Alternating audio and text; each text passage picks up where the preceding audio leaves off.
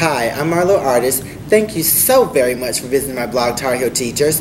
Today I'm at Jeralds Middle School and I am joined by 7th grade math teacher, Phyllis Cannon. How are you doing? Good, I'm fine.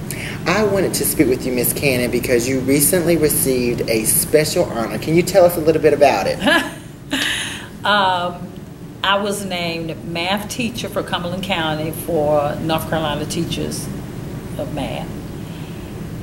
And it is an honor. I mean, I feel humble because I'm sure there are a lot of teachers in the county that, you know, have the same capabilities and could have gotten that honor. What do you think it was about you that had them to name you? Because you didn't sign up for this. Somebody nominated you for the process. Who nominated you? I want to say it was our math specialist and our middle school, whoever's in charge of the middle schools. Was it Miss Fields? Maybe. Okay, yeah. So Miss Pearson and Miss Fields. Yeah. So what do you think it was about you that allowed them to nominate you for this Outstanding Mathematics Award? Because I'm old. No. I'm just kidding. Well, I think being involved with rewriting the Common Core standards, because I was real big on that the first year it started. And my students have shown growth for the last couple of years that I've been here. So I think that had a lot to do with it. And probably my attitude about teaching, because I love what I do, and I think, you know, when people meet me, they realize that, oh, she enjoys what she's doing. So, you know, just a good spirit, you know. And I will vouch for you. Miss Cannon and I took a class a couple years ago at Phyllis State University, and she just really blew me away with her outstanding spirit and how energetic you are and just so committed. I mean, that really comes through when people have conversation with you, how committed you are to your craft. And I think it is. I think when you're committed to a career that you're doing, it shows in how you handle your kids and how you react and intermingle with your colleagues.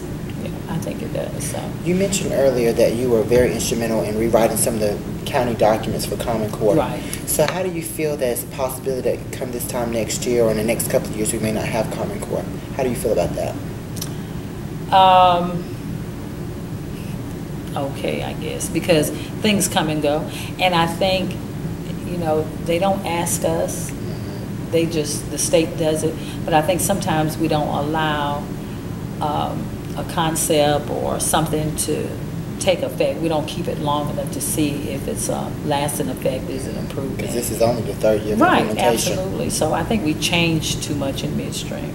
And, you know, it's like you probably end up going back to old school. Old school, you know, there's nothing wrong with that. So. I see your shirt. Is that Winston-Salem State University? Yes, it is. Okay, so that's your alma mater. Yes, it is. So whenever you were a student at Winston-Salem State, did you know that you were going to be a math teacher? I knew I was going to be a math teacher when I was in high school. And not a math teacher. I knew I was going to be a teacher. I think I started out as a business education teacher. I was influenced by my typing teacher in high school. But then once I came out of college, I started working as a business education teacher. And then my husband's military, so we moved a lot of places, and sometimes it wasn't a position in high school. So I ended up kind of subbing in middle school and elementary school, and a lot of times I would be working with math. So once I went back and got my math degree and started working with middle school and elementary school, I knew that was my niche. What is it about middle school that appeals to you? You know, I love their honesty. You know, they are so honest. One day they'll tell you, you know, Miss Cannon, I don't like your hair. Look at those shoes you got on. But they have, you know, there's no harm in it. And they don't hold grudges. That's true. You know, you can be upset with them, or they can be upset with you one day, the next day they come in, they've forgotten it.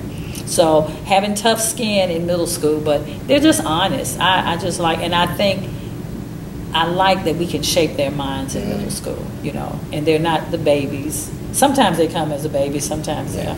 But I like that age group. I really do. They're more needy too. They are. Yeah. They are. And I think I like that aspect. I think the fact that I enjoy the fact that they need me. Yeah. That's true. I think I like that. Yeah, because I say, to all of us, if they weren't here, we wouldn't have a job. Not at all. Absolutely. Well, I wouldn't have a purpose. That's true. Because it feels like that's my purpose is to influence them. And you can influence them. If they truly know that you care about them, you can influence them. And I had a principal to say, you know what, sometimes you may not realize how much you've taught a middle school child until they've graduated from high school. Wow. And they come back to say, what you taught me, it really helped me. Mm-hmm. So if you had to say, what's like the most enjoyable aspect of teaching for you, what would it be? The most enjoyable aspect. I think when the students come back and let me know that I made a difference in their life. When they come back and tell me that they're in certain careers and that I had an influence over them. I think that's the biggest thing. That's profound. It really is. What do you, in your opinion, what's the greatest challenge facing mathematics teachers? What is the greatest challenge?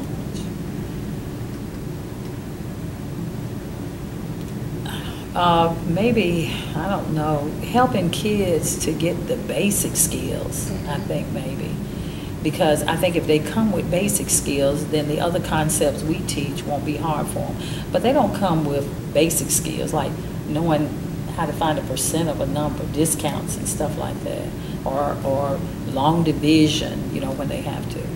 So basic concepts, I think, is the biggest challenge, because we have a remediation class now, and it's just basic skills that our kids don't have. They can use a calculator, but if they don't have a calculator, when it comes to just simple adding and subtracting and dividing money, they can't do it. Do you think it's a generational thing or is it an instructional approach? Is something lacking in elementary, or do you think just this generation may have a problem with those basic skills? I think it's both. It's probably generation too. But I think too it's basic skills. When I went to school and I learned, we did rote memory for multiplication facts. And we stayed on your long division until you got it, So I don't know, and I don't want to say it's how we teach it, because I'm not in elementary school and I don't know their approaches and what they do, but probably a little of both, and I think maybe we're trying to teach them concepts that they're not ready for in elementary school too, instead of staying with the basics. Because I know, because I know in elementary school some of the kids are doing algebra, pre-algebra, and some of them just don't have the basic skills to do without a calculator. Because I was raised up with grandparents. I had a grandfather that could not read, but you could not cheat him out of his money because he could count, and he understood. So maybe common sense thinking with math. To me that's the hardest thing to help kids to understand. And maybe it's our generation where it's micro generation where everything is right now, microwave generation. Where they want everything now, so they want to hurry up and get it. And they don't really get the concepts that's going to help build for them. Tell us about your first teaching experience, your first assignment as a teacher. My first teaching experience. Or is that math experience, either one? My first teaching experience was in Arizona. My husband was stationed out there, and I was teaching at Tolleson High School. And I want to say I was the first black teacher they had there, and they had a lot of Indians from the reservation that came and taught. And I think that year I taught business, math, and economics, and then I coached the girls' volleyball team. But I don't know, it was probably, I learned as much from them as they did from me, because I was new, I was young too, so, just out of college. But probably that was more memorable, because it was my first.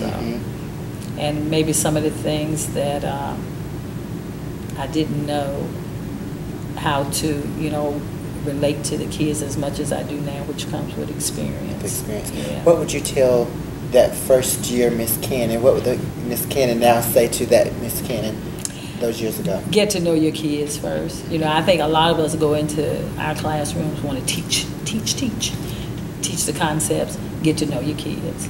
And once you get to know your kids, then it's easier to teach them, because then you have a relationship with them. And they trust you and you trust them. Right. Well, to me, it's quite obvious why you were selected as the outstanding math teacher. I have enjoyed this time. I thank you so much for agreeing to speak with me. I hope to come back and speak with you again soon. Okay. Are you going to the conference? Before I let you go, are you going to the conference? Yes, I am. Wonderful. I'm looking forward to it. Have you been before? I have. Mm-hmm. And I always learn something new or something different that I can use. But thank you. I appreciate this. You make me feel honored that you wanted me to be a part of your blog. Yes, I'm so excited to have you, and I'm so honored to have you. And I wish you well. I hope you enjoy the rest of your school year. Thank you. You too. Thank you.